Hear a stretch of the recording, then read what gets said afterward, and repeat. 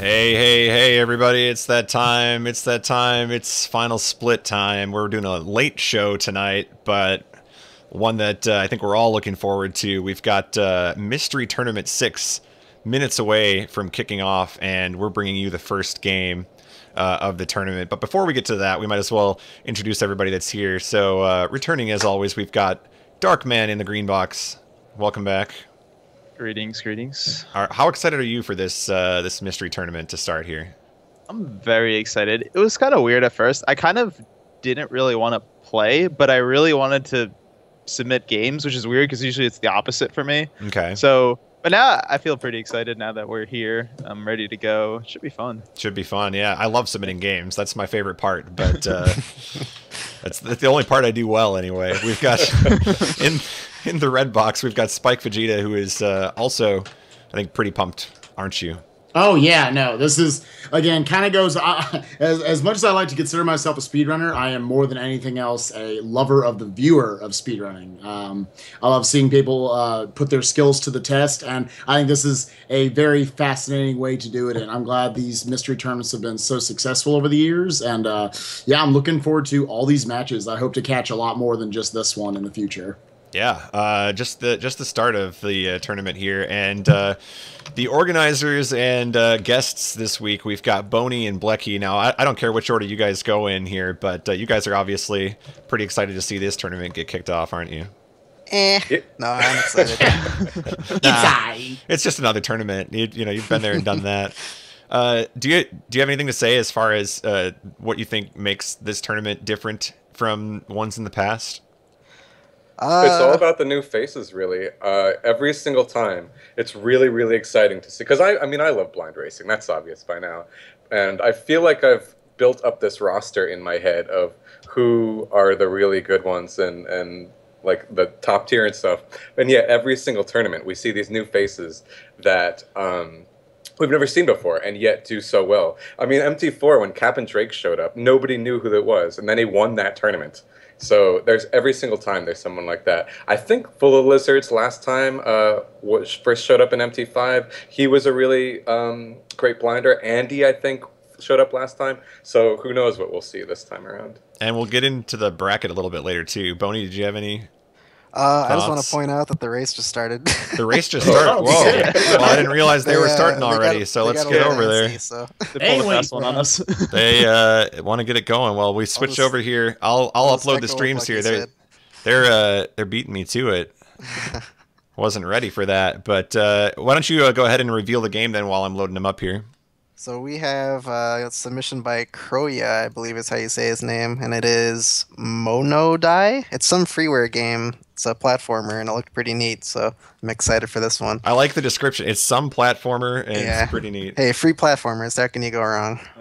All right. So now, you know, Twitch being Twitch, we've got the wonderful buffering screens at the moment. So in all likelihood, they're going to be done with this race by the time it's a buffering race. Things load in here. I'm just going to refresh it, but you might have to tell them to just like stop. I don't know.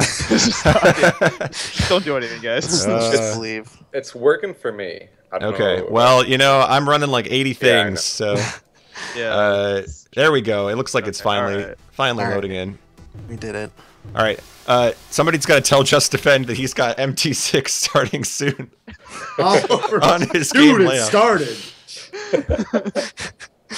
Who cares? All This right. does not bode well. I don't know too much about this game.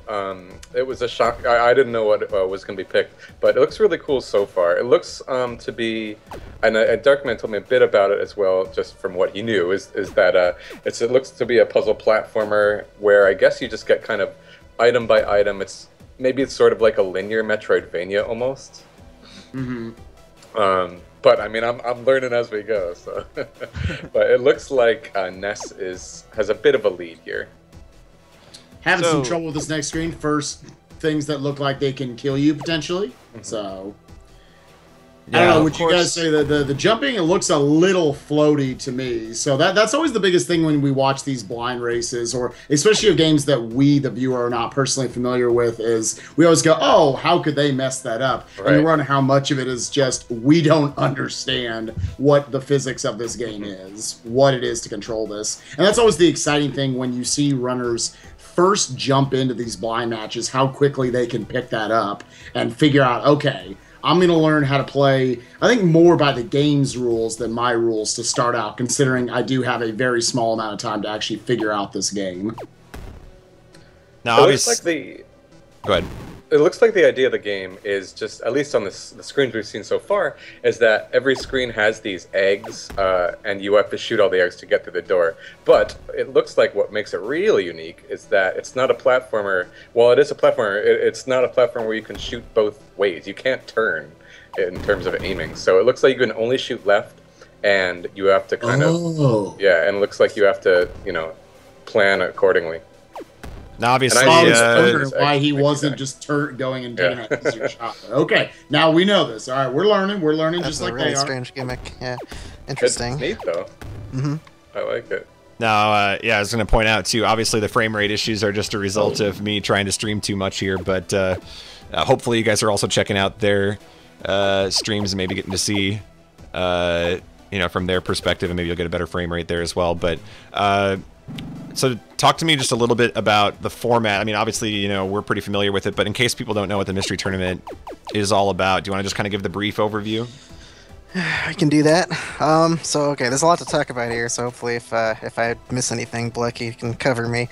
But what we do is just this giant double elimination tournament where players are basically just competing in one-on-one races to finish a usually pretty short goal, somewhere in the ballpark of 30 minutes. And almost every match is in a game that they've never played before, so to some extent it's like a giant blind race tournament. And to enter the tournament, basically the entry fee is to find a few games and goals and submit them. You can't play if you don't submit games and vice versa. So there's this giant game pool that builds up from all the entries. And for each match, you'll draw your own, or you'll draw someone else's submission, but you can't play your own. And you're just doing a bunch of one-on-one matches in a format like that until you lose twice and are out, or obviously until you win. Yeah, it's March Madness, but you get that double elimination instead of single elimination. So you get 2 chances. Now tell us a little bit, how many people are entered into this tournament right now? So we have 124 in this one. Almost a perfect number. I believe we had 151 in MT4, so we're still in that area. Hopefully in the future we'll hit like 200 or something, because that'd be awesome. But hell, I mean, you can't not like 124. It's such a huge number. Like you say, only 4 off from literally where NCAA basketball needs the number as well. So close to the dream, but hey, what can you do? Now, do you want to talk about maybe the type of games people are allowed to submit? Because I know there's, of course, been a notable addition to what games people can submit this year, so maybe you want to talk about that as well? Yeah, so, Blecky, do you remember the list of all the consoles we allow? Because I don't.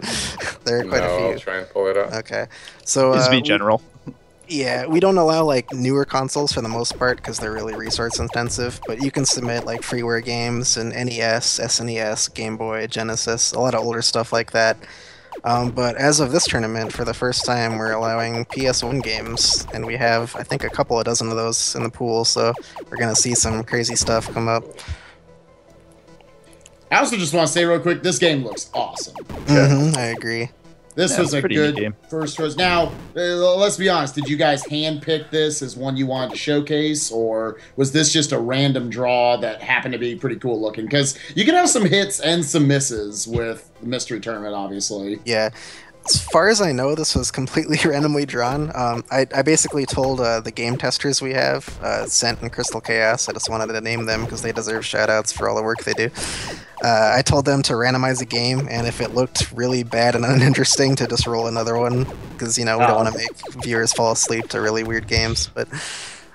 Yeah, I think this was completely random. Do you have someone who is notorious for submitting bad games and you just auto-reject every time? Rat Funk. But he's not in this tournament, so thankfully everyone's saved. It looks like Ness reaching the first, I guess, boss of this game, or at least mini-boss. Big pink-looking TV type thing, I'll call him. That's a Looks cute adorable. boss. You might want to refresh Golden. I think they are both on him. Yeah, it looks like they are on Yeah. mine, but I'm scared to touch anything at this point. Yeah, Just okay. because It seems to be working all right. it's barely working. You know, the frame rate's not that great, but at least we've got Yeah. gameplay, which, you know, who knows if that's going to be the case in a minute or two. So hopefully this isn't the one and only boss. Hopefully it's a little longer. Because you never, I mean, you just never know.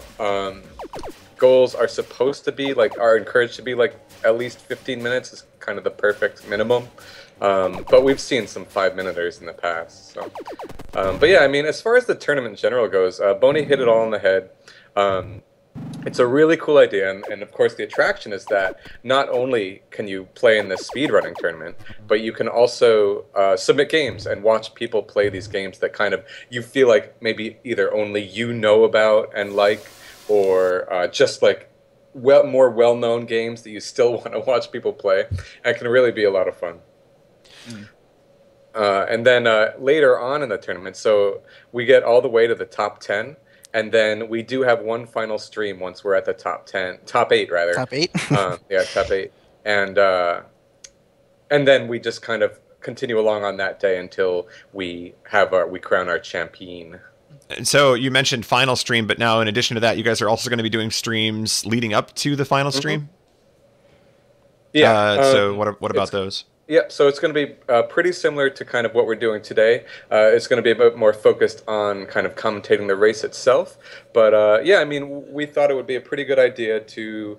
I mean, the final commentary streams themselves typically are well received. And so we just feel like the Mystery Tournament in general is so well liked that people might want to see more content. So we just kind of want to give that a shot.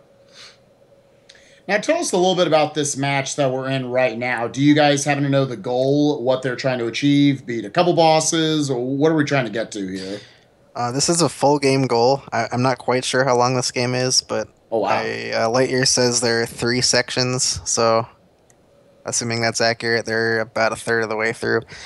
So yeah, it should be 30 minutes at most, probably, so that's a good length. And it looks like Go for it. Just Defend has been having some trouble on this boss. They got to him at roughly the same time, but Ness just kind of blew right through him, and Just Defend is having a bit more difficulty. Now, tell us a little bit about these two racers in terms of their Mystery Tournament histories. Are these both successful runners in the past? They have a little more trouble? What do we got here? What's our story? I think this is Ness's 4th tournament, and he's done very well in 2 of them. I believe he's got 9th in 2 of them, and the other one he had some issues, didn't get too far, but he's pretty consistent overall. And this is Just Defend's 1st tournament, actually, so he's looking to pull off a bit of an upset here. Yeah, we'll get to, like Golden said, we'll get to kind of talking about the brackets in general in a bit more detail. But Just Defend is absolutely one of the runners where I'm just really excited to see how he does in the tournament overall, starting with tonight. Because, I mean, he's proved himself a very capable Super Castlevania 4 runner. And so it's just kind of when you know that people are at the top of their game in terms of a particular game, then you just kind of want to see how they do in a more blind racing setting. And just see how it translates. Yeah, it's really interesting because there are some people who are very skilled at a specific game, but then you put them in that blind setting and it's a totally different experience to them. You know, not having that rehearsal can really throw somebody off, and it's just a totally different experience from, you know, grinding out RTAs or studying one game for a long period of time. For sure. I always felt that, like, I know some people don't agree with me, but I always feel like blind games are a better judge of how good of a speedrunner you are because it's more about adaptability rather than just, you know, memorize a route, get, you know, just keep practicing until you get it. I feel like this is a more like demonstration of your natural ability to speedrun, so to speak. So that's why I always find fascinating about blind games. Yeah. I guess I haven't fully decided how it translates to speedrunning for me, because I think it does mean that you'll pick up a game quicker, but I think like the best way to, what it really means to me is just that it makes you more of an intuitive gamer. It speaks to your intuitiveness and ability to pick up on what a game wants from you and how exactly the controls work in order to get across what you want to do in a game. And I think that's what really kind of appeals to me a lot. Looks like, I don't know when this mechanic is introduced in this game, but on Ness's screen, you can kind of see, we were talking a bit before about how per screen, it looks like your gun can only be held in one direction. But once you hit one of those kind of sparkly pods in the lower left, it turns your gun so that you on a particular screen, you have to plan out what you want to do when your gun is facing one direction, and then when you want to change the direction of your gun. Because I don't think you can change it back after that. So you have to go all the way through with one direction and then change it. Yeah, that's what it seems like. It's also really interesting watching these the mystery tournament races where it feels like almost some games are more fascinating from a speedrunning standpoint in a blind setting like this one. Obviously, it being a puzzle platformer, it's not just, I've already solved all these in my head, I know what to do it. So you kind of get to almost solve them along with the racer at the same time. We're trying to figure out, okay, so it looks like some of these eggs, we've been thrown this mechanic where some of the eggs are perhaps a little stronger than others, and it looks like you need to be further away, and the further your shot comes from, to me at least, it looks like the stronger it is. It kind of goes from a single pellet to a double pellet to kind of a different colored pellet. So having to figure out distance as well to take out each of them is very interesting in a blind setting, I think, here. This is definitely one of the more interesting puzzle platformers I've seen. For sure. And what you say about kind of, like, this one game, Fire and Ice, is my favorite, is one of my, like, top 3 blind games ever. But if you try speedrunning that game, it just becomes kind of extremely stale because your movement is very, very rigid, and it's just about as rigid of a puzzler as you can get.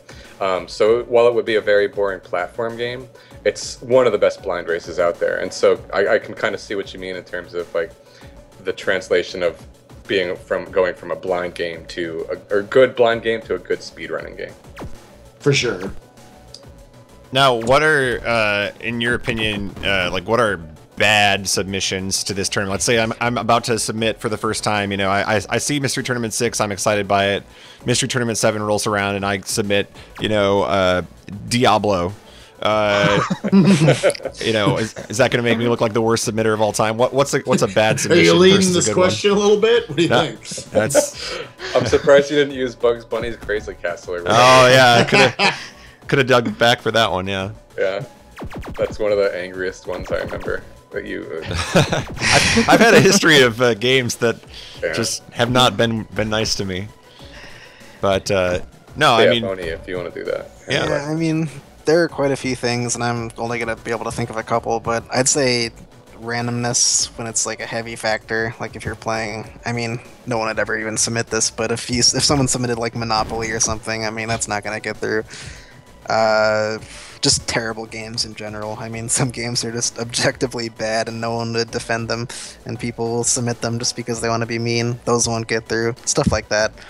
And it's kind of like, it doesn't have to just be luck in terms of RNG, it can also be luck in terms of choices. So if you choose, like, if you say like a Metroidvania, there can kind of be, if you encounter a split path, one person might go up, one person might go down, and the person that went up is going to just like automatically basically win, right? If it's the right path or have a significant advantage. So Metroidvanias are another one that's frowned upon, even though it's a great genre of game, of course. Let's see. RPGs, certainly. I mean, there's tons of choices in RPGs, but they don't really translate to blind racing well either. So those typically aren't encouraged. Let's see. What do you think is like the most unusual submission you've allowed? I mean, obviously, platformers, puzzlers, those kind of seem to fit well into the format. But is there a game that just kind of stands out as this doesn't match the format of? I really want to make sure I have a good answer for this question, so I might need a minute. I'm just gonna say yes and not give examples because I can't think of any good ones.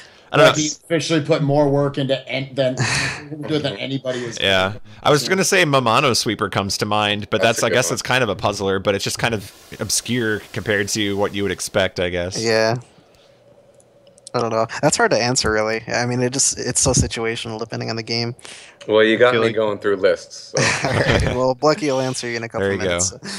I feel like for better or worse, you can't go wrong with like half the Japanese NES games that are out there because like nobody's played them, but they're all like really weird. Samurai Pizza Cast genre. Yeah, I like it. Now it looks like possibly Just Defend has had some issues. Yeah. We're actually not sure if he just got stuck and didn't know what to do, or if his controls messed up. We just have to see.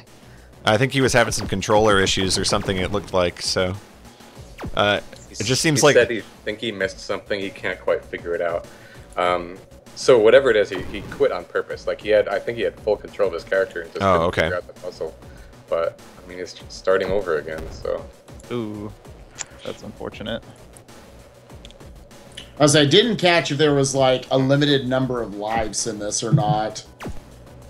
Seems like the kind of one you'd be able to just try as much as you can, but it at least does not denote it, at least from what we can tell.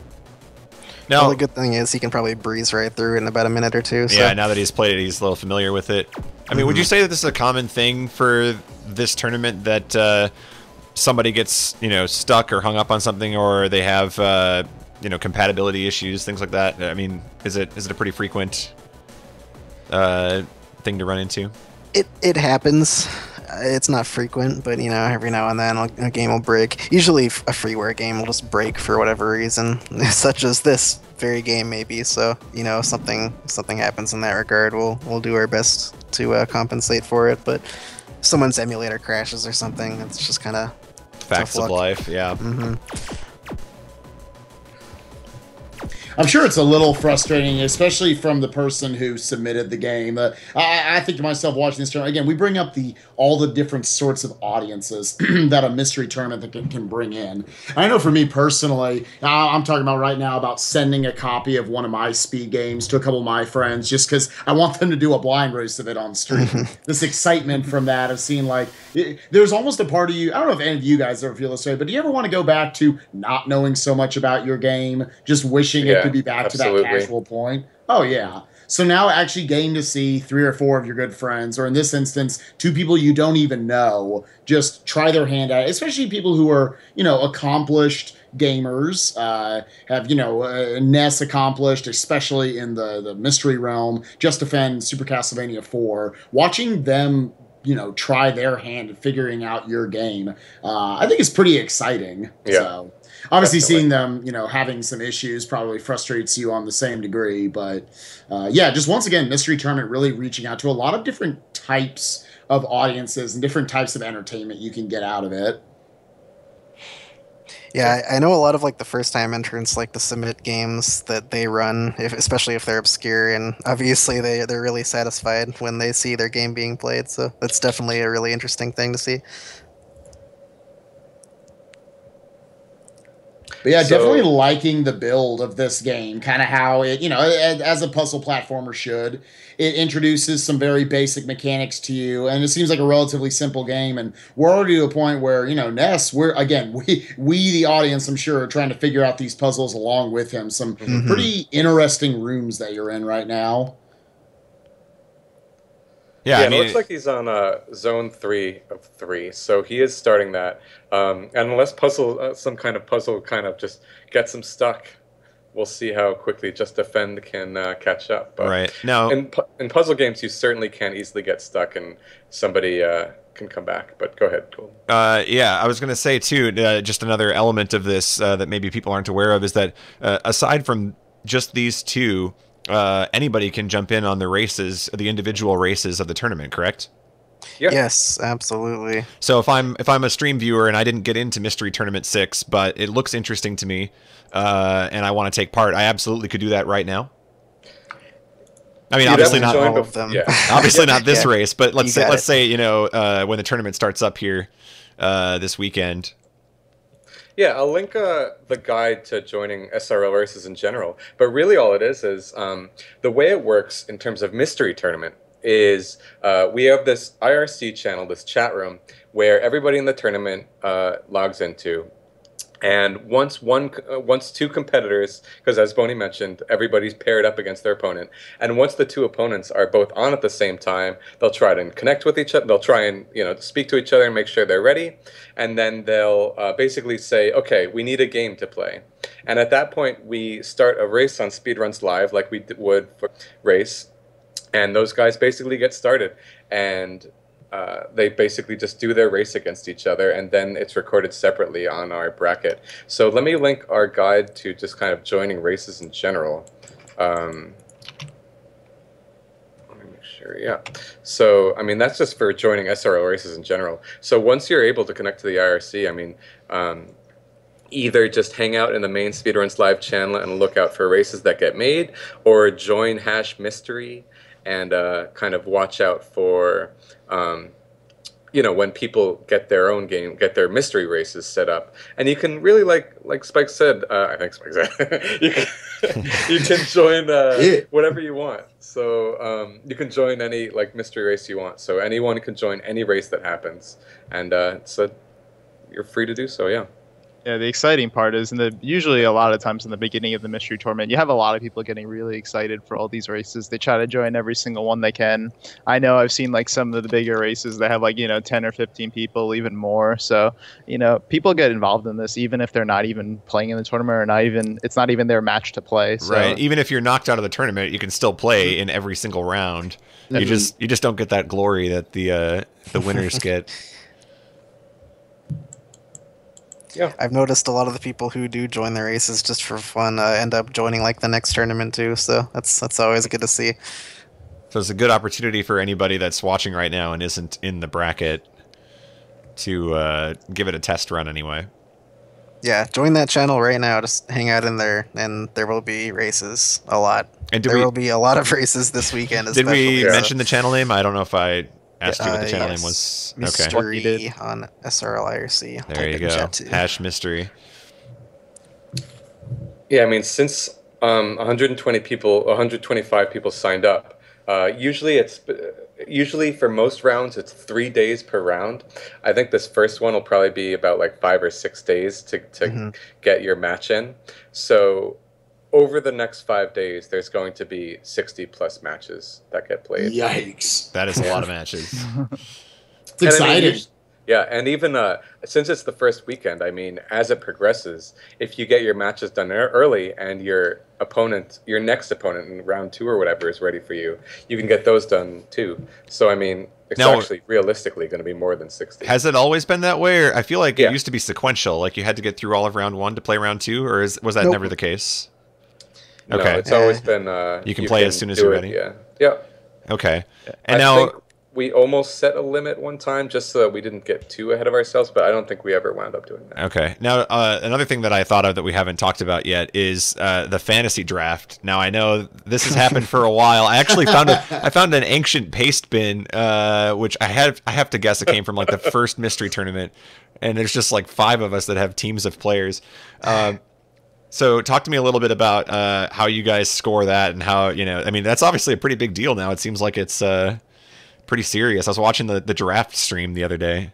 Yeah, since MT4, a group of us every tournament have just decided, hey, we're just going to do a snake draft where we just draft players in the tournament and see who does the best overall.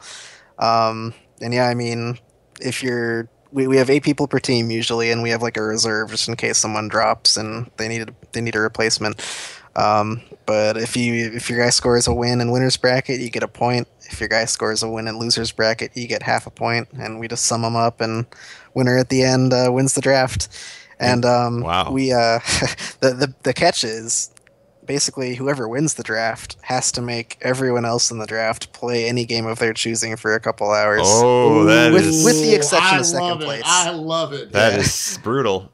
That's worse than putting money on the line, I think. Yeah. Mm-hmm. Yeah.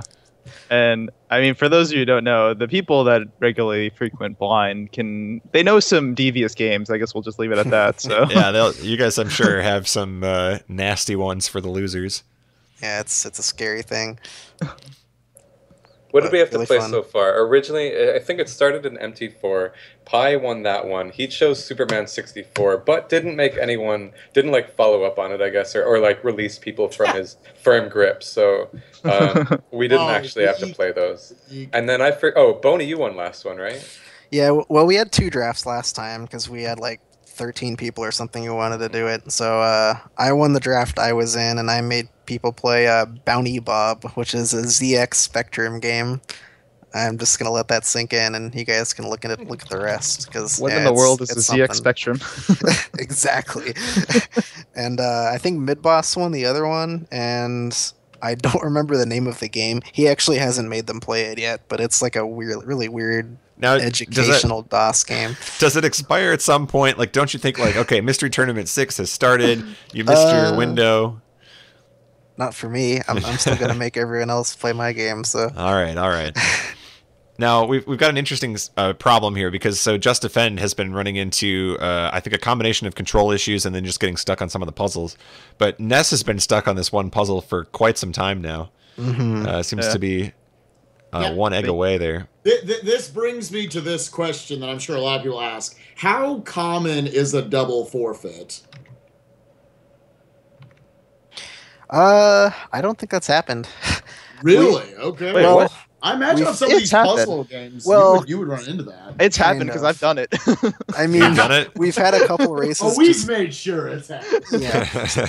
So we have like a cutoff time for races, and if the goal isn't completed by either player in like an hour and 45 minutes or a little less, and they just agree they don't want to play it anymore, then we'll just redraw and make them play a new game. So, I mean, it's happened in that sense. So we haven't had like 2 people just quit at the beginning and say, okay, we both lose. Someone has to be, if someone, there's no like tiebreaker. The winner has to finish the goal. Yes. Okay. Yeah. Now, I don't want to like forecast this, but based on all of the stream problems we've been having so far, and it's all on my end or anything, but there's a part of me that's like, come on, man, we can get game number 2, and I can cut the stream and drop the frame rate, and we can go 20 frames per second, and it'll be the smoothest experience you've ever had.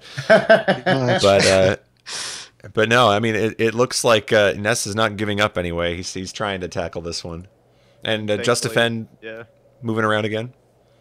Yep. It looks like he finally, at least, I haven't been watching Just Defend's stream as much. I don't know if the puzzle, I mean, these definitely seem like trigger puzzles, or if he's just having controller issues. No, yeah, the issue was that he had W-split enabled, and so that was preventing him from going up and down, basically. He had his hotkeys overriding his controls. Okay. I was hoping that wouldn't happen on the stream match, but stuff like that does happen sometimes, and it's just so unfortunate, but what can you do? One of the facts of life, Yeah. It's all right. Ness is still having difficulties on right, puzzles, as long so as, and that's the thing, there's been many times in the Mystery Tournament where I've said to myself, there's no way I'm going to win this race. I've been stuck on this stage for 15, 20 minutes. And then I find out that I win by 10 minutes. It doesn't happen often. I don't win that often. But the times that I do win, it always seems to be like, wow, I can't believe with that time, I actually won. But that's something to really remember in blind racing in general, is that no matter how bad you think you're doing, the other person is probably just as frustrated. So it's really easy to beat yourself up over thinking you're doing terribly. But you just have to remember that, like, the other competitor or whatever is, is completely new as well and probably stuck on the very same thing you are. Now, it seems like it's like you're saying, Bucky, to build off of that. It feels like you got this interesting dynamic where it's supposed to, like, if we're watching, an AGDQ race and it's between, the 2 or 3 top SM64 runners, and all of a sudden one runner dies at the end of like 100 coin star. It's like, well, okay, this race is over. And you're probably right. The runners are too consistent. They're probably not going to make those sorts of mistakes. The dynamic that's brought to the table here is that you never know when the other player is going to get walled. I've been in blind races with people before where I've had a lead, and then you just get stuck at a boss, one level, and then you can't figure it out. So just because Just Defend is behind here, obviously having some control issues, does not mean he can't come back and win this. I gotta ask, to at least the people in the call, anyone just watching Ness's stream, has anyone figured out how you're supposed to break this egg? Yes. Yeah, Okay. I think. believe so. I'm not sure. I don't know how he hasn't figured it out yet, to be honest. I think I see it, but I might be one tile off. I'm not sure. No, I think it's one of those things where you just have tunnel vision. You know, like if you're the one in the race at this moment. Oh yeah. It's so easy to just fall into this routine of trying the same thing over and over again. And I think he did it. He got it. There we go. Rise, he finally figured it out. All right, which one of you told him the answer? Let's be honest. That's the real question. Now he's trying to figure out how to not. He's not done yet. He now has to get out of the room. That's correct. Sure. But he's good now, I think. All right, I think he figured it out. Yeah. There we go. Back to that confidence thing we were talking about. I'm pretty sure Ness has none now, so it's very possible Just Defend can catch up. Yeah, it's really interesting how morale can affect you in a blind race, It especially does so if, much. especially if you feel like you're up against like maybe a tougher opponent, or like maybe you feel like this is a type of game that you're just not good at. Like it's amazing what the difference can make between just feeling good and confident, whereas feeling like crap. Yeah. One thing that helps you to get over it is close IRC like entirely. Don't look if you're at just chat. if you're watching chat like anticipating the other person's not done, you're just mind gaming yourself. Yeah, that destroys me. I'm not gonna lie. I don't look at it anymore. I feel like we need to do this kind of interview with all of the top finishers. You know, the top 4, top 8 consistent guys. Just ask them, you know, what's your secret? Yeah, because I think you're gonna get a variety of answers like that. Like, yeah, I close my IRC, or I just, you know, I play a lot of games. You know, Jorf is somebody that comes to mind as like, you know, he goes through libraries of games on his stream for fun sometimes. You know, he's done with his attempts for the day of Ninja Gaiden or whatever, and then he's like, okay, well, I'm back to the letter D today. Let me play all the games that start with D. And he just plays for 5 to 10 minutes. So he's got exposure to a lot of different games and bizarre games, and you know, it's things like that where I just want to ask, like, okay, you know, what's your secret? But Use Pizza, another example. He gets, you know, Quake and Monkey Ball Jr. at the end of last tournament. How do you go from playing Quake, the mindset that you need for that, to playing one of the worst platformers of all time? I don't know how he beat some of those games. He had maybe the weirdest variety of games like a winner has ever had in a mystery tourney, and he just destroyed every game in that top 8. It was crazy. I don't know how he did that. Yeah, right. I need some tips too. Yeah, let's get all the past winners on. I mean, for how many people join these mystery tournaments? You know, well over 100. The last handful of them. You gotta imagine a lot of people would watch something like that. Just interviews with top 8. Like, what is the success story? How do I figure this out? How do I just get better at playing video games? They should charge lessons, honestly. I would take those lessons if it guaranteed me to get through a round, you know, instead of going 0-2 every year. Yeah, I need to guarantee 2 wins. Then it's a good lesson. Well, Ness is figuring this out quickly, I think. He's got the hang of the block here. I did just want to clarify one mechanic that I didn't realize until now. It looks like those colored blocks, it's not multiple shots, it's a certain color of shot. So, like, brown is 2, you know, green is 3, yellow is 1. I think yellow is... yellow's 1, or I guess this green block thing in Ness's case. It's an interesting new mechanic, this block gun, though. You currently got to figure out... It's hard for me not to just say, oh, okay. Rise, I was about to ask the question. He figured it out. Yeah, so. Using the block there to prevent the bullets from going through. This is it the must part where be impossible watching these mystery tournament matches to not want to backseat game in some way. Right. Especially with puzzle games. Oh, yeah. I think like everyone would agree with this, but it just seems like you're better at puzzle games when you're watching them than playing them. Oh, of course. I don't know why, you're playing but them, it's true. Because you're too busy mind gaming yourself when you're playing puzzle games. That's probably it. Now, do you guys have a personal favorite genre that you like to watch with these mystery tournaments? Is it the puzzle platformers or the puzzle games in general? Do you like more kind of straightforward action platformers, shooters? Well, what kind of gets your blood rushing the most when you're watching these mystery tournament matches? In terms of watching, I really do like to see weird oddball games, kind of like we were talking about before. And I don't really, I wish I had more examples, but like, there was this one game in like, maybe like Mystery Tournament 3 or 4 that Mundungu got. It was a Hamtaro game where you were this little hamster. And you had to run around. The goal was like collect 38 seeds or something, and you had to just run around this schoolyard, and pick up like 38 seeds or whatever the goal was. And it was really, really funny because Mundungu is super hilarious in general, but like there were different routes that you basically had to plan in terms of getting seeds. You could just run around and collect seeds on the ground, or you could play these mini games that awarded you seeds, or I think there were a couple other options too. And so it's these like really weird games I've never heard of that are really super hilarious for me to watch. And on that note, you know, how much of it is submitting an interesting game versus putting a spin on a game we're familiar with? You know, could somebody submit Ocarina of Time and say, you know, 75 rupees, or, you know, like, what is, you know, the category that maybe I should just say, can the category make a game? Sure. Oh yeah. Yeah, and people have set interesting limitations as well. Like one of my races was like Mario. What was it, Boney? In MT1, it was like Mario 1. Yeah. Yeah, like it was Mario 3, Mario 3, Beat World 1. I think it was Small Mario only, and Pacifism.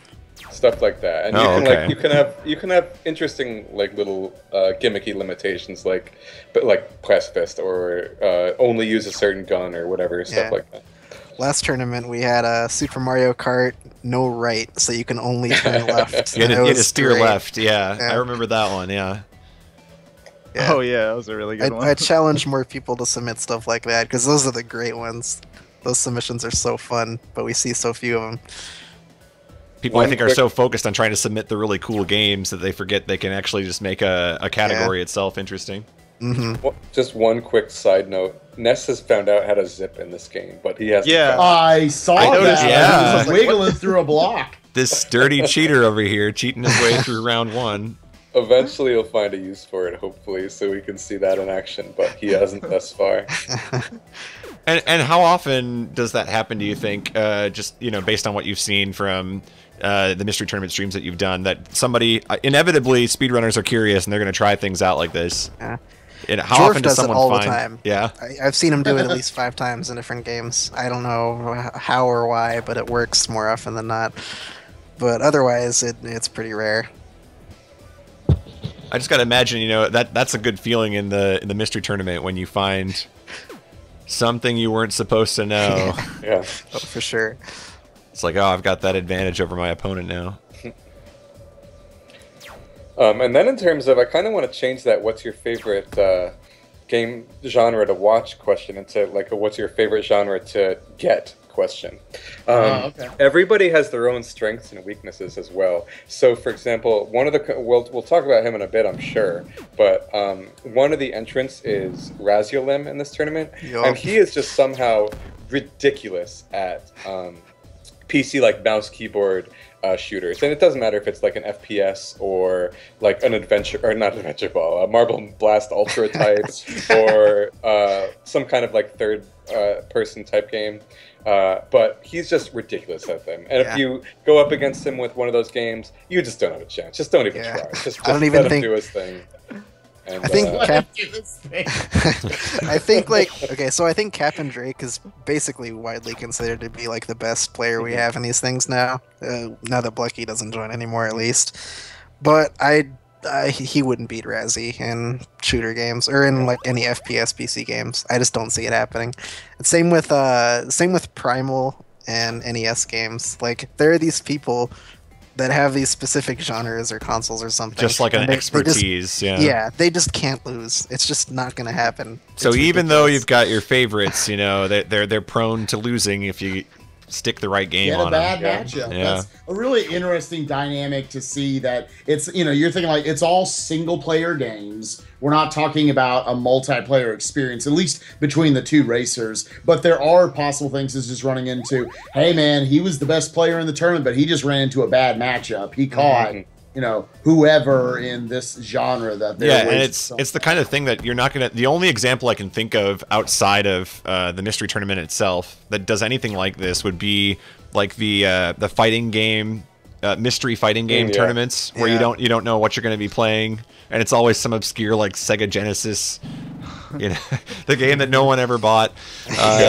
Is that the one that Yama would excel in? Because for sure. I mean, Masters? Inevitably he'd win the whole thing. But we haven't yet found the fighting game genius in any of these tournaments. Oh, okay. Because we don't have any fighting games. There you go. But I'm just thinking it's so unique to the mystery game tournament itself that you have to just kind of have this arsenal of different genres on lock, because you are going to eventually get stuck with the math puzzler or the 3D on rails. I can't even like put words together to make a genre that doesn't make sense. On rails film noir. Crime drama. I remember one of the finals they played Picross, so Picross, you can play some interesting games. Talk about math puzzler. There you go. One of the most controversial genres is actually sports. Sports, not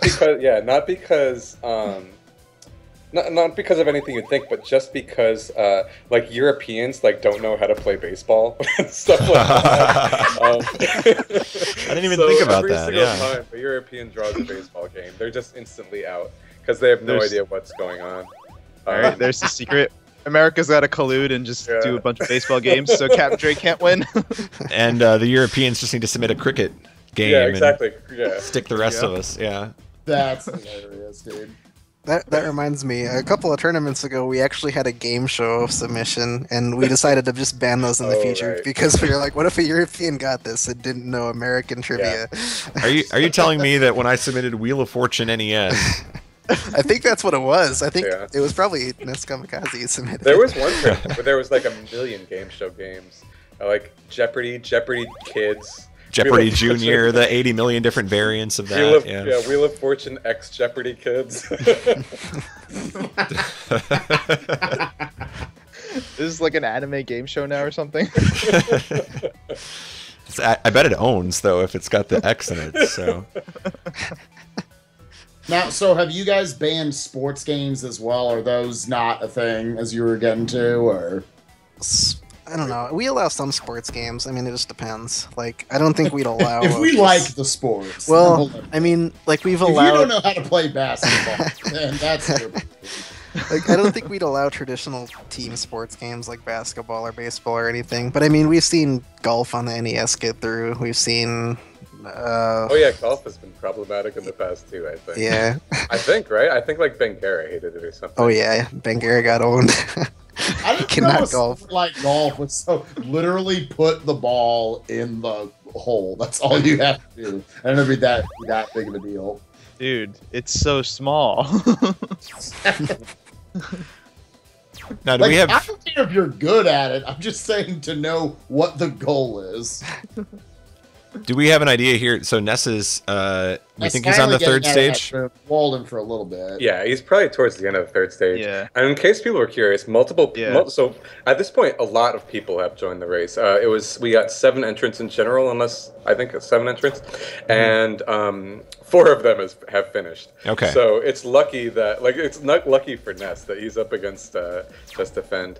The best time was 25:04. Andy finished that, and now we're at 46:01. So we've been running on for some time. It looks like this is probably the boss of Area 4. We'll see. Yep. I have to say, I really love the bosses in this game. They're really interesting. Looks like a fun game to play, yeah. Yeah, I kind of want to go play this right now. For anybody interested in it, what is this? Just a freeware game? What is this we got right now? It's some random PC game. I don't know. Sick. I guess we'll link it after the race. But what was I gonna say? Another interesting thing about these tournaments, I don't think we've talked about that yet, is that I don't have any examples for you, unfortunately. It's fairly frequent that like the tournament gets the game some publicity, and people start running it just because they found out about it from the tournament. Like, Get Out of My Way. I'm Trying to Eat You. Yeah, I remember that game. It's a really good example of that. We had that on the show actually at one point. Yeah. Oh, Ness is done. Yes, all right. There we go. That's the race. GG. So, congrats. Ness is the first winner of Mystery Tournament 6 in beautiful 5 frames per second glory as broadcast by my computer. Next time we ever do something like this, I'm going to upgrade my computer to just be a quantum computer or something. Clearly don't have the CPU to do that, but thanks for bearing with us on the frame rate, guys, and hopefully the point at least gets across to you that Mystery Tournament's underway, and hopefully we'll be looking for those streams this weekend. Everybody's required to stream, right? Mm-hmm. In these races, so there's going to be lots of streams this weekend to be looking out for. All right, well, we're going to go a little bit more in depth now. I'm actually going to see if I can swap the layout here. This might not go correctly, so just bear with me. We'll see. We got trying to swap a lot of things here all at once. And there we go. Hopefully we are back to our normal layout here. Yeah, there we go. Hey, welcome back, everybody. Hey. All right, so we're going to move on now and actually just kind of do a brief version of our show with a mystery theme in mind here. So we did the mystery first round there, but now we're going to actually go ahead and get into some real talk and look at the brackets, break it down for you. It is March Madness after all, and it wouldn't make sense to do this show without breaking down the Mystery Tournament bracket. So let's get right into it. I'm so excited. Yeah, I know you've been excited about this, Boney. You've been wanting to talk about this here. I love bracketology. Bracketology. It's the ology of brackets. Well said. Yeah, I worked hard on that one. All right, so we're just going to kind of go with, you guys can follow along on the stream there. I've got the link to the bracket, and I think actually Spike just linked it in chat as well. But we're just kind of going to go one at a time here, break down these brackets, and give you guys some people to look out for. So starting with, and now that I've got everything all out of order, there we go. We got it up on screen. We've got the first group there from looks like A to G, and you see Ness, Kamikaze, and Just Defend are in that set there, so Ness's win puts him into round 2 there. And worthy of note, the returning champion from previous bracket, Used Pizza, in round 2 as well. So you guys are giving is it buys essentially for the top players from the previous? 4, yeah. Okay. Yeah. So that's why we're seeing Used Pizza in round 2 already. And our very own Darkman looks to be in this bracket as well here. Yeah. How are you feeling about your shots there? I know literally nothing about my round 1 opponent because I don't even think he's raced on Speedruns Live before. So. And that seems to be a theme with these tournaments. So it'll be interesting, That's it's kind of mystery. It is a real mystery. It's kind of neat going against a total unknown. Like usually, like I'll definitely admit, like my first round opponent, I always kind of look them up and see what they've done before. But this is kind of weird. I'm looking forward to it. We can assume that he's doing that for you. He's got all the information he's got on you. That's right. Analyze with that little like auctioneer's cap or whatever as he's like tallying up your stats, your SRS. Tallying up all my last place finishes. Now let's just theorize here. You make it through your first round opponent. You've got Used Pizza returning champion. Let me remove the bracket from the screen for a minute and give you an opportunity to just stare him down, give him the smack talk. Got any words?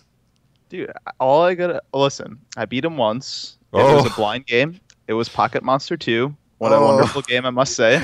So game of all games. I even if that game wasn't submitted in this mystery tournament, I just got to find another game like that. You just never know. You never know. You never know. There you go. Remember what we talked about? It's the confidence. Did it once. Blecky or Boney, do you have any people in this bracket that stand out to you? Yeah, let's see. Certainly you got Ness Kamikaze. We already spoke a bit about Razulim, and his opponent is Cassispy. And I'm interested just because I met him at HDQ, so you always kind of want to see how people wind up doing that you've met before. And I'm interested in seeing how he does in this tournament, but he's got a tough first match against Razulim for sure. Oh, I think you're in a different section than I'm looking at here. Oh, it's okay. Sorry. You're getting ahead of us. In which section? We're looking at A to G. A to G. Gotcha. ending with the Juice at the moment. I think the Juice, actually, by the way, another runner that could do some damage. The runner that could. Yeah. Yeah, I have a lot of hopes for Juice. He hasn't done any blind racing in a long time, but he was pretty good back in the day. I think Juice, Ness, Hag Spamroll, people to look out for. Yeah. And Darkman, of course. There you go. No, not me. No, don't mention. No. But yeah, I'd give Use Pizza the win of that whole section. All right, there you go. Let's move on. We got a bunch of these, so we're gonna try to pick up the pace just a tad here. So H through O, we're looking at this second set here. I'm seeing Mundungu right away. Jumps out to me. I know you mentioned obviously got the Razalin and Cassis B matchup there. You brought up, but any other names that stand out to you guys here? Honestly, Darbian for sure. He was knocked out last tournament by Nighty really early on, so it's like, so you kind of wonder like how good of a blinder he might be, but it was Nighty. So and Nighty's one of the best blinders out there, and then Darbian went really far in the losers bracket, and until he wound up being knocked out by Ness. So he was only knocked out because he faced off against pretty skilled blinders, so I think he's got some pretty good potential. Darbian also took out Zex, who was our MT2 champ. Yeah. Oh, there you go. That's a good one. Now I gotta ask Boney, how far are you going? I'll accept one win. One win? I'll accept acceptable for me. one. One win. I'll push for more, but I'll take one win. You did So okay. you're Well, saying that's you're going down to Caveman? Are you worried about that potential second round Caveman matchup? I don't know. If I get a PS1 game, I'm pretty screwed.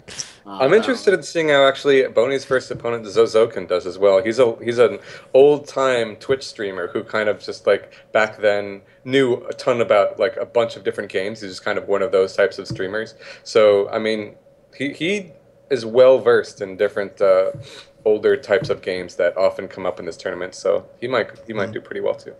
One more thought. Mobius is a potential sleeper, so keep an eye out. all right. I may be wrong, but just I love this keep an eye inside info. We got this. Yeah, I'm telling you, Boney is the Joe Lenardi of mystery tournament. It really so, is. let's take a look at this third set here. These P to V. Anybody that you're? I'm looking at. I see Primal. That's the name that scares Primal, me. the other mystery organizers feel like I overvalue Primal, but Primal I'd easily put in the top 5 blind racers ever, and possibly even top 3.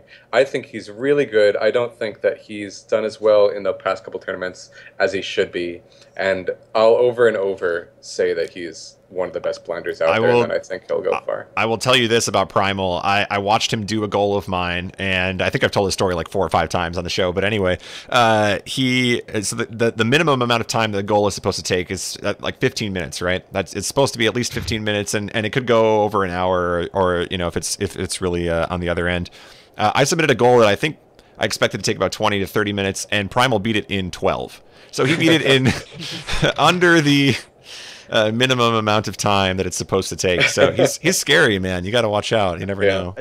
I do want to say, actually, I want to point out, honestly, Primal's opponent in the first round is Ramses88. He is a 502 member. He is saying he's really good. He is my sleeper pick. He can actually beat Primal. I'm very confident in his ability.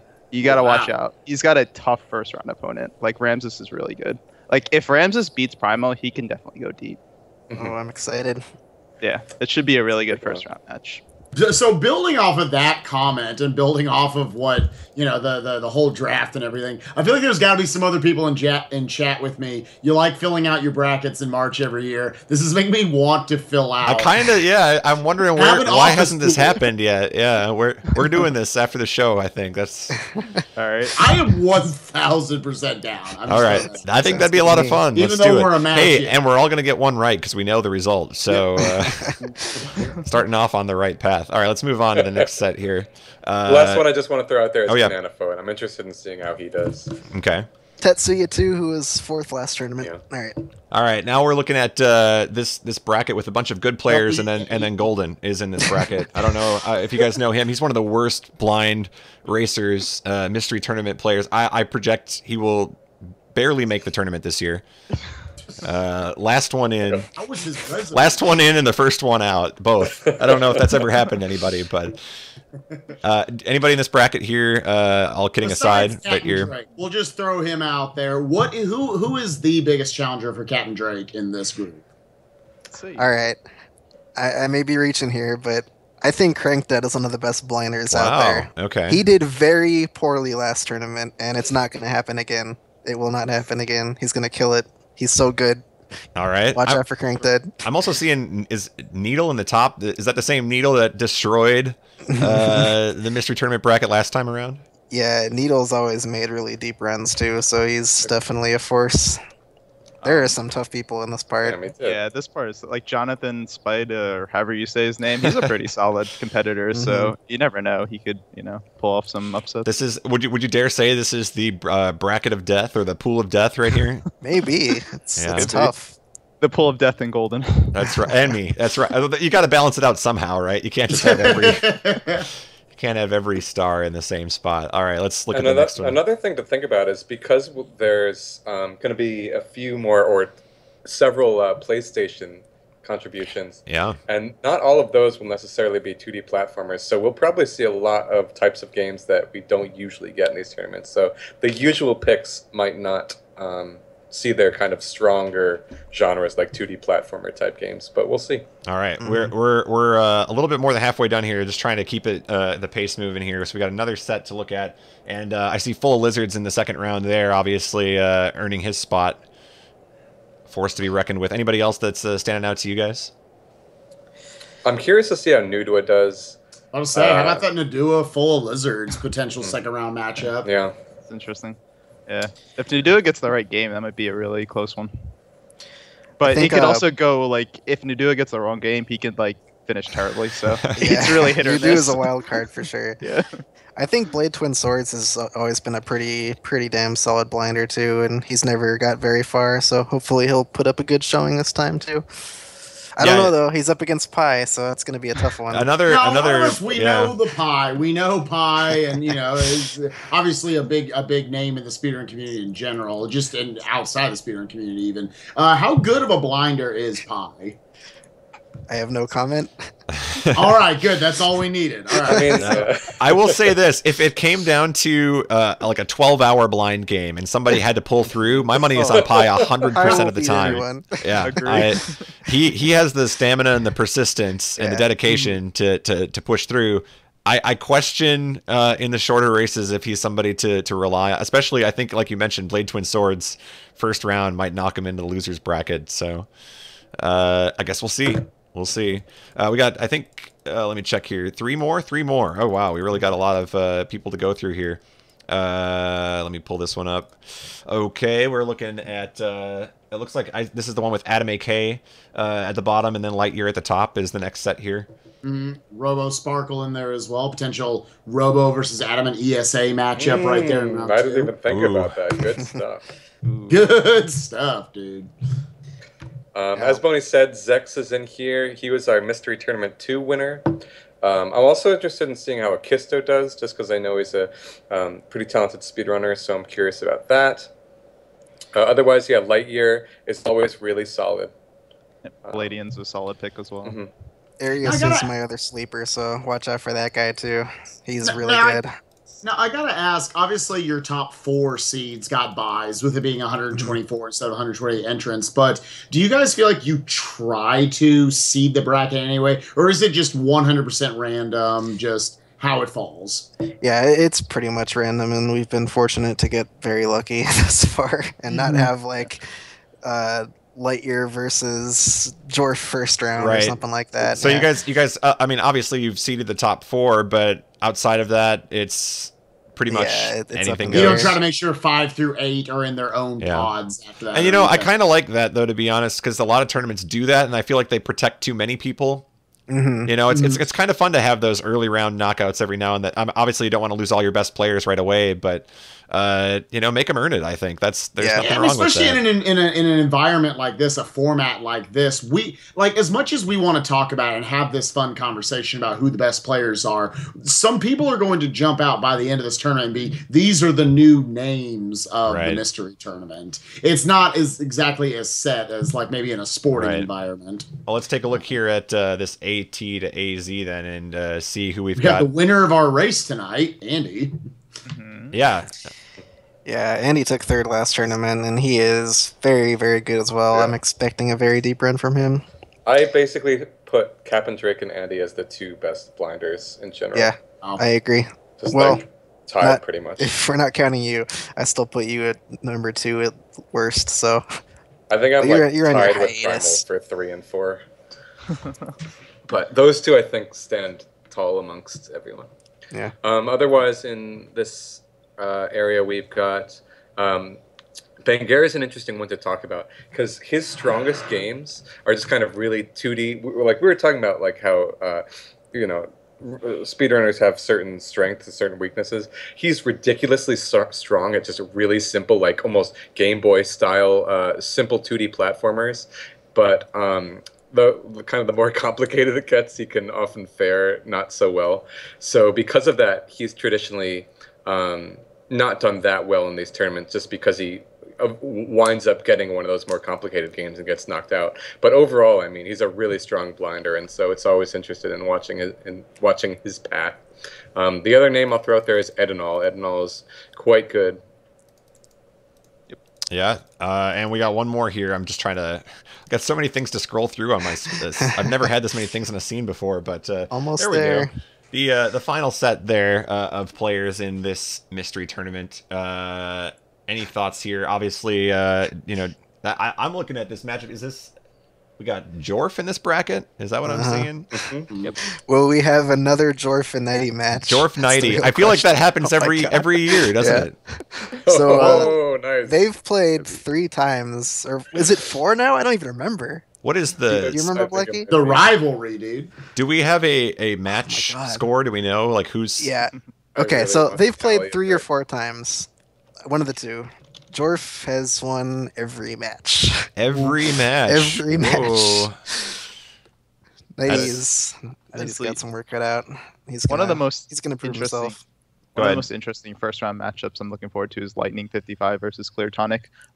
Tonic is a really good blind player. Good yeah, and Lightning is also a really good blind player, so it should be a really good matchup. Yeah, another potential group of death, I guess, if you want to call it that here. Just some good names that you'll be seeing. By the time this set here hits round 2, round 3, it's looking scary. There's some... That's a deep bracket right there. A lot of RPG representation here in this as well. We got the high spirits of the world, the Clear Tonics. Yep. Dragon Darts is another good one too. Mm-hmm. One thing about Nighty. Nighty, back to like strong genres. Nighty is one of the strongest puzzle platformer players out there. So if he sees those, you're in for a tough one. But he's really strong overall, anyway. So. All right. Well, let's go quickly. Final predictions around the call. Anybody gonna give a name? Who's winning the whole darn thing? Oof. I want Nighty to finally pull one out, man. Nighty, yeah. This is his year. See this is like the Florida Gulf Coast? Maybe. Of this tournament here, gonna ride all the way to the finals or something. Boney, you got a favorite? Oh, not to be predictable, but I'm going to give it to Drake. He actually qualified for top 8 last tournament after winning MT4, but due to some health issues, he couldn't even attend. So he's, I don't know, he deserves to win this one after dealing with that. I'll throw Primal out there too. Primal? Okay, you're gonna steal other people's guesses here. But no, that's fine. Darkman? I don't know. I'm gonna throw a Banguera in there. I don't know. Like I feel like I just feel good about him. I think this is his tournament. Spike, you got anybody? Yeah, I'm going to throw out my boy Jorf. Jorf I've always described as almost the most underrated God gamer out there in this community. I think Jorf is a very, very strong gamer from all standpoints. I think he could pick up almost any speed game and do it well. I think he could pick up any game and figure it out very quickly, just adapts very well. He does have 90, it looks like, in his pod, but as we've said, a bit of a history between them, 3-0. I like Jorf to at least go very deep into this tournament. I'm going to take him in a tournament where obviously it's hard to really predict who's going to come out of this. I will give you probably the number one thing I'm most confident about in looking at this bracket is that Jorf is going to do very, very well. Yeah. I think that's a safe pick, and you know, I'm gonna go out on a limb here and say that history repeats itself, and one used pizza. Oh baby, is gonna win back to back. I think he is. He's got a bracket that, yeah, he's got a bracket that I think, you know, he's gonna hit some challenges later on, but I think early on he's looking good. Sorry, Darkman. You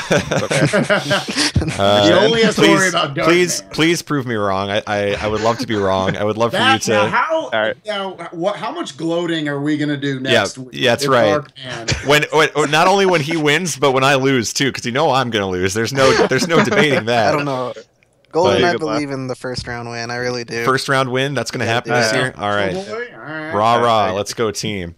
Okay, well, with that, that's our obviously rehearsed and expert analysis of the bracket, but hopefully you guys are excited about the mystery tournament now after getting a little bit more of a preview. But let's go ahead and get to some other topics here. I didn't realize we were running so long already, but fortunately we don't have a lot in addition to this. So let's move on and talk about this clippy clip here.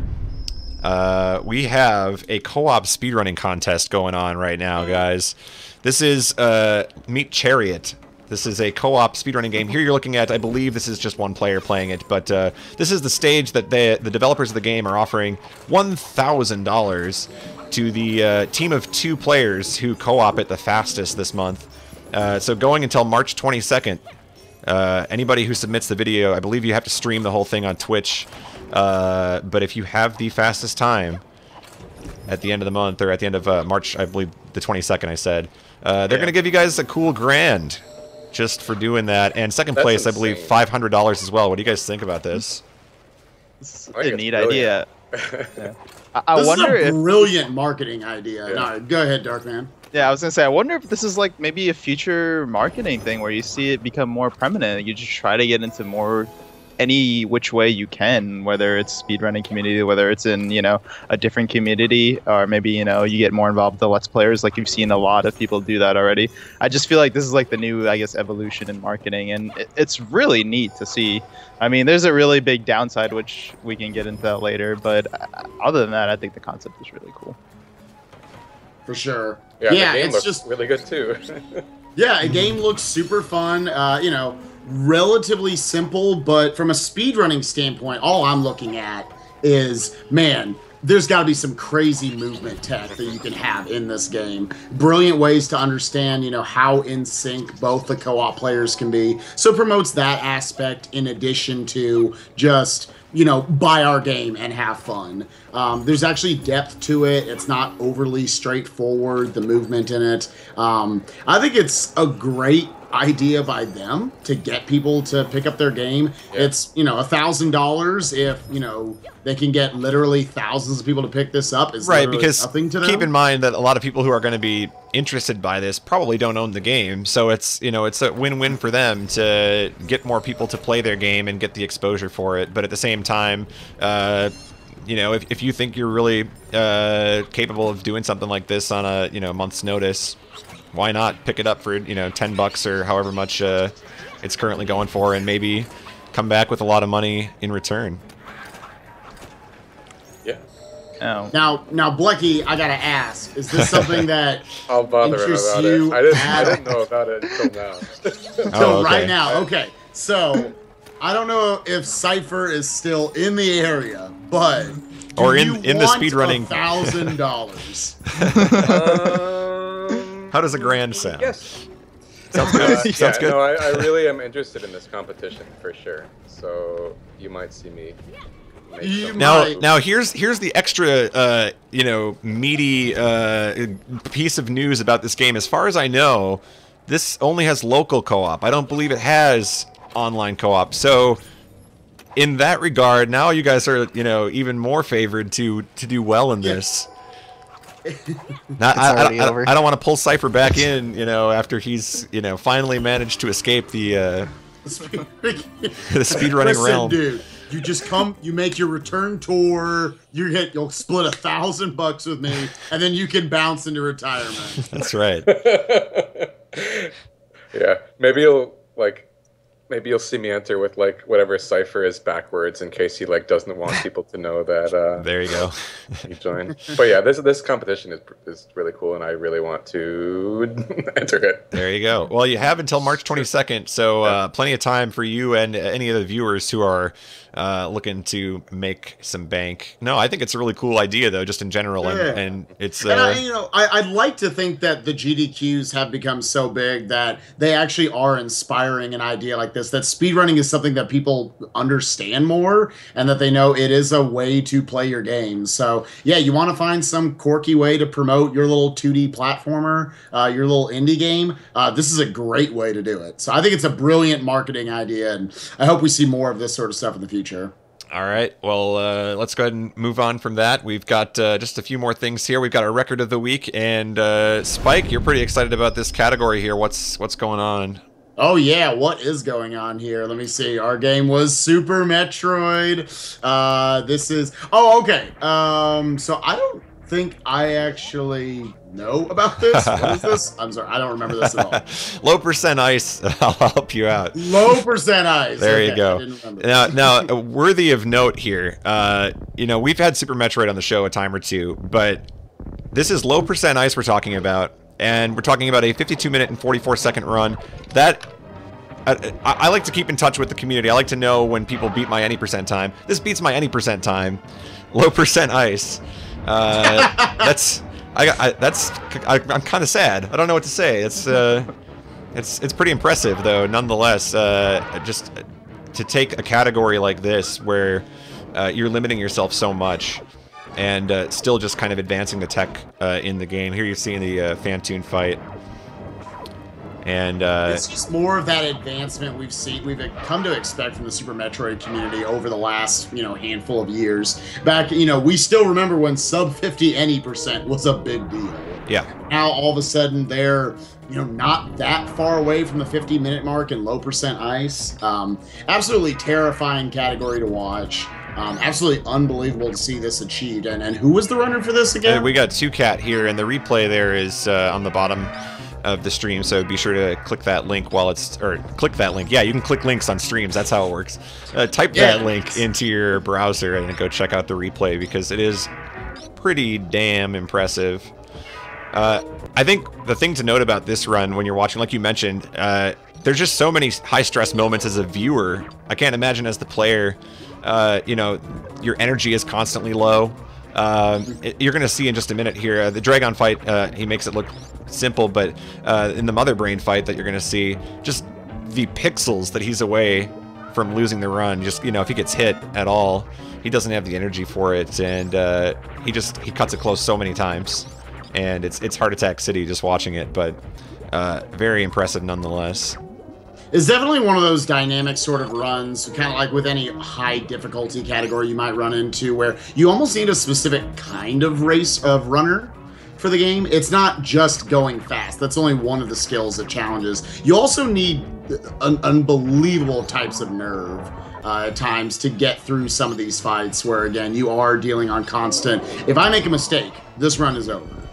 And there's a certain amount of that in all speed runs, but knowing that it's not just time loss, it's literally the run dies, is really exciting to watch, I think, for someone. So, again, really cool to see the category coming down this far. Definite recommend for anybody looking for a speed run to watch this weekend. Yeah, and it's just here. This part just freaks me out. I don't like to watch this. I just can't. Dude, Mother Brain. He's underneath Mother Brain doing jumps to dodge the bombs. It just looks like he's gonna jump into the head. Like I'm picturing how long you're holding the button down here. And let's just clarify once again. You need to shoot Mother Brain 200 times. I think it is. I'm not gonna even guess on that. I think you might be right. I believe it's 200. If you've got it, you've got it. Is it 200? That is. And you can get hit like twice. So good ratio. Yeah. Those jumps are freaking me out, man. And he's taking damage on purpose too to get down to that just over 300 and. Man. He's literally taking that on purpose. And just like to save the actual frame. Like, never mind the fact that I've got to dodge everything. I don't know. I'm impressed. That's really interesting, and it's good to see. I I don't want to say the fringe categories, but it is in a sense, you know, it's not the category that everybody plays, but at the same time, it's still getting that same level of attention to detail. I mean, that's what happens. Like, some games just get all the wealth. Let's face it. You know, you've got thousands upon thousands of games out there that could be great speed games that we don't touch. And yet we look over at Super Metro and they're like, man, we've just grinded this sucker into the ground. We're like on our 4th category trying to optimize it at this point. Right. It's like, can some of the other games have a little bit of this wealth? Right, making up more categories just to have more things to optimize, I guess. But no, it's a staple category, and it's cool to see that it is pushed that low. So, very interesting. Now we're gonna switch gears from the record, of course, and let's head in the opposite direction here. Let's take a look at what happens when things don't go your way. It's time for Glitch Please. This is an old one, but it was submitted to us by our good friend Joka, and I had never seen this one before this week. How did this one not get in? This is just a classic. I wish he would have shared it sooner, but you see him grab the ladder there, but no, wait, that wasn't the ladder. That's Nice. that's air. That's not a ladder. That is air. I love the second of hesitation too. He's just like, it looks like it's like a cartoon, right? Like the cartoon character grabs and he realizes that it's not the ladder, and he kind of does like the blink, and down into the pit he goes. It's the realization effect. Yeah. To note, I think he was ahead in this run going into that mistake. Yeah. It's always glory. You never see these things on just like, oh, well, I was 2 minutes behind anyways. Yeah. No, it's always on, all right, PB dead. Yeah, no, it's always got to ruin a run. But thanks again for that submission. And just a reminder to everybody watching, you know, most of the clips that we use on our show are given to us by the viewers. So if you want to see something on the show, if you saw something hilarious happen, or you did something hilarious on your stream, please send us those clips. You can actually use our new fancy thefinalsplit.com website to submit those clips. So if you haven't been over there yet, check out thefinalsplit.com. We got the forum there, as well as all our old episodes and everything. So head on over there, check us out. And with that, let's get some Q&A with the chat here before we wrap up. We've had quite the lengthy episode here. So let's go ahead and try to bring it to a close here. Anybody got any fun weekend plans aside from obviously the mystery tournament races? Ooh, I feel like I'm going to honestly be watching a lot of mystery tournament matches this weekend. Yeah, first weekend's always I'd say the most fun. Yeah, it's everybody's around and they have to be. So and some of it's the entrance. A lot of it's just seeing all the goofy, quirky, obscure games that are gonna pop up. Boney, Blecky, or Blecky? How did that happen? How did that happen? You know what I did? I bet I did a find replace, and it just. I don't even know. I don't know how that happened. That's multiplying. There's always one mistake somewhere in the stream. That's the one. Boney, Blecky, or just Blecky. No individual questions can be directed to Boney. They got to go through Blecky. Now, if they direct the question to Boney, Blecky, then you guys have to answer in tandem. Simultaneously. This is not a question for Boney. That's right. We just like alternate words. That's right. One word at a time. Okay. It's a co-op answer. Isn't that a who's that line? Seems like a who's line game. Yeah. I think it is. Yeah, it actually is. Dude, let's make a who's line game out of this. All right. Well, let's ask the question then. What's your favorite game, Boney Blecky? Arkanoid. Well, Blecky. now you ruined you ruined the whole point. See, the whole point of the game. Okay. Arkanoid is a one-word game. Again. Okay, there we go. Much better. Arkanoid do it again. There we go. All right, you scared me for a minute there because I thought you were just trying to get out with a one-word answer. But let's see. Pretty good question here from Inert Materials. What's the best way to find these races to watch? Is there, if I'm just the guy who wants to sit down and binge on these for the weekend, what's the best way to check them out? Yeah, you'd pretty much just join the Mystery Channel on Speedruns Live, and then you would just watch for, basically, whenever two opponents are ready to do a game, they'll say give game in the channel. So you just basically, you can set that as a Nick Flash, or you can just watch for it very intently. And then once the race gets started, it'll be streamed on Speedruns Live race channel. So let me... once more, let me just kind of post that in terms of this is how you'd join Speedruns Live in general.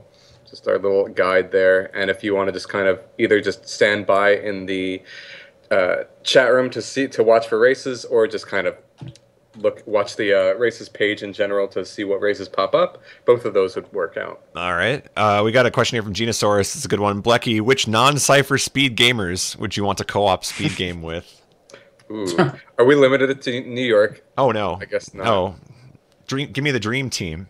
Yeah. I think. I was say, when's Mystery Tournament co-op edition? Yeah. I would have to say PJ. It's hard not to say PJ. PJ? That would be an absolute blast. And he keeps it, or he treats it very seriously. So I think that would be an absolute blast. All right. We've got a question for Boney and Blecky, or Boney Blecky. Going to SGDQ? Probably not. Probably not. Oh, okay. If only. All Maybe right. next year. I'm an Here on the final split, we bring you the most That's right. disappointing. Everyone is not going. That's That's sick.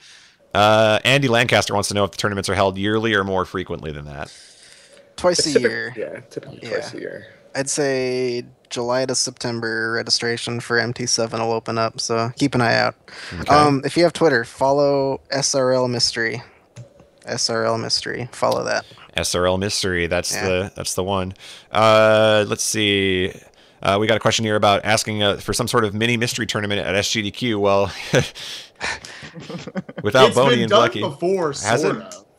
Well, just the time cop or future cop LAPD thing majigger. It wasn't a mystery tournament, but there was, it had some of that sort of I guess pizzazz to it, sure. But yeah, we never had just a straight up mystery tournament at one of these. I would like to see the same sort of thing. Now, okay, we got a follow-up question here. I noticed, and I'm not the only one that noticed this. We got Incroyable BB here. When's Spike going to actually participate in the mystery tournament? Now, I'm not going to ask you to answer that question. I just want to hear, and I don't care if it's the real excuse or not. I just want to hear a bizarre excuse. Like what's? I don't want to play because. I don't want people to find out that and I've maybe already revealed this, just as infamously bad at blind games as I thought you were going to say I ate your pie. I thought you were going to say I'm the best. I'm too good. That's what I thought he was going to say. I want people to live in this delusion that the used pizzas, the Jorfs, the Aints are the best players in the world. That's right. And, I don't want to break any hearts out there because I right. realize I like that. That's good. That's good. So yeah, that's good. Yeah. No, we in there. All right. All right. Now, the Darkman, go ahead and break the news to me here. Which final split host is going to do the most damage in this tournament? Dude, it's Golden. Dude. Now, I don't know if you know this, but I don't take your flattery. Okay, it doesn't mean anything to me. That's If you want this box, all you got to do is ask. I'll move. I'll take the green box. You can have. you don't have to earn it. Winners should get the top left box. There you go. Ooh, are we playing? Ooh, I like that. There should be some four-square action. Okay, I like that. Okay, this is the last longer, all right? Whoever lasts longer is the one that gets the yellow box. Okay, that's right. There we go. You play me for the box. Let's do it. Right. I accept. All right. And I look forward to being in the green box next week. So. There we go.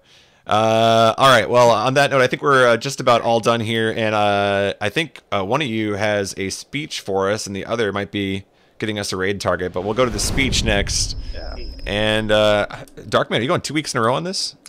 I am. Wow, you really are pushing for that gold box. That's right. He's doing the work. All right. So, what's going on here? This fits the flavor of the stream pretty well. So, of course, many of you who watch us regularly, we've talked about the Best of NES race, and that happened last week. It was a fantastic race, by the way. They had, I think, 38 entrants or something like that. And, of course, they had a lot of heavy hitters and whatnot. And there were a few people that, were blind in a few games. Well, there was one competitor that was blind in almost all of the games. So he just raced to see how long he can go. Well, this guy was literally up for about 34 hours straight playing these games. 34 hours straight, and in addition to however many hours he was up beforehand. And this is, of course, his name is Zergriff. Okay. So it was just fantastic watching him play through these games, almost all of them blind for over 34 hours. He eventually stopped at, I believe, Mario Brothers 1, which was I think the third to last game. It was just Mario 1, Mario 2, and Mario 3 left.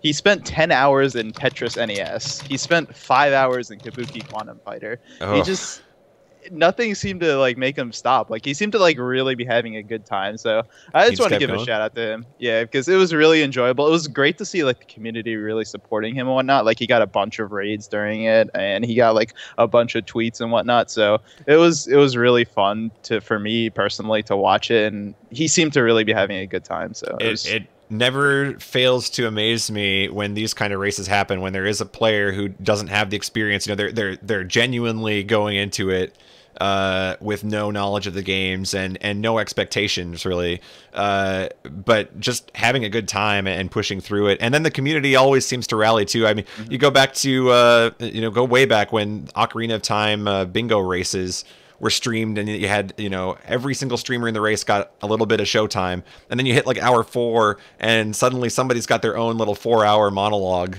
as they try to wrap up their card or something, and people always rally behind that too. So it's a perpetual thing. It's really cool to see. So very good. Congrats on almost making it through all 20. That's pretty impressive if you haven't played any of them. Yeah. We have this warped perception because we're so used to watching in the speedrun community people who know what the hell they're doing. Yeah. So then you take someone and you say, hey, they haven't played any of these. It's NES hard, and there are 20 of them. Yeah. The fact that he even got past, as many as he did is insane. All right. On that note, that is going to do it for us. Do we have a raid target in mind here? Yes. All right. Got one while right you're working that up, I'm just going to remind everybody that we're going to return to our original time next Thursday. So we're going to be at 8 p.m. Eastern instead of the later show that we did tonight for the mystery tournament. So come back 8 p.m. Eastern next Thursday for another show, episode 40, guys. Boney, Blecky, you want to give any final shout-outs here? Well, I just actually wanted to. I was about to suggest Lack Attack. Nice. Nice. He's been one of my favorite streams to watch. He's just he's the type of person that gets an insane record and then keeps going anyway. And especially with Darkwing, the heated competition with Darkwing Duck. I mean, both of those guys really want this Zelda 1 record. And Zelda 1 is honestly one of my favorite games at this point to watch speedruns of because there's so much adaptation. Yeah. So shout-outs to Lack Attack, shout-outs to Mystery Tournament. Yeah, no lie, the rivalry between Darkwing and Lag Attack has maybe been my favorite speed rivalry of all time. Just the back and forth of it, we don't see that a lot in speedrunning, but it's been really exciting to watch them go back and forth on this. Zelda 1's a great speed game to watch, and yeah, he's going, dude. He's all going right. One more final thing before we sign off too. Final Fantasy Relay, I believe, is this weekend, if I'm not mistaken. Yes. So tune into that. That's going to be on Puexel's channel, I think. Is that correct? I think that's it's on Limit Break's channel. Limit Break. RPG Limit Break. Okay, I just wanted to make sure we get that in there. So 3 p.m. EST Saturday, Speedruns Live Mystery Tournament, twitch.tv/speedruns live. We're going to stream more matches. There we go. Should be fun. Hopefully. Get that in there. No, that's good. You caught me right before we're about to sign off. So lots of streams this weekend, guys. Hopefully we'll see you on at least one of them. But just remember that your run is not over until you hit everybody all together. The final split. Okay, that was not synchronized at all. We'll work on it. It's okay. It's all right. We're done. We're out of here. Goodbye, everybody. Bye.